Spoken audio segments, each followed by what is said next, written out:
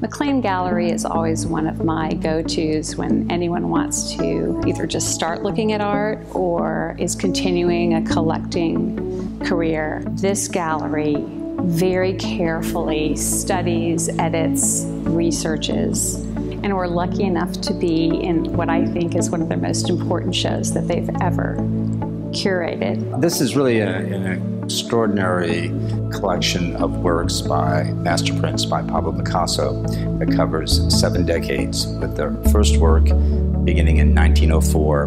The show takes you through pretty much his entire life. His master prints kind of serve as a visual diary of people, events, history around him at the time he was making the work, and it takes it up to 1971, which is 2 years before his death.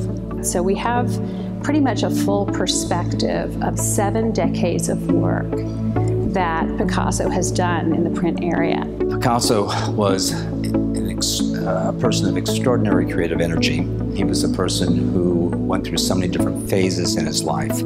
As a great artist, you're lucky if you have one important phase or development or idea. You're a genius if you have maybe 2. Picasso went through 4, 5, 6, 7 great series and trends and changes in his life, and he really kind of reflects in many ways the dramatic change of what happened in the 20th century.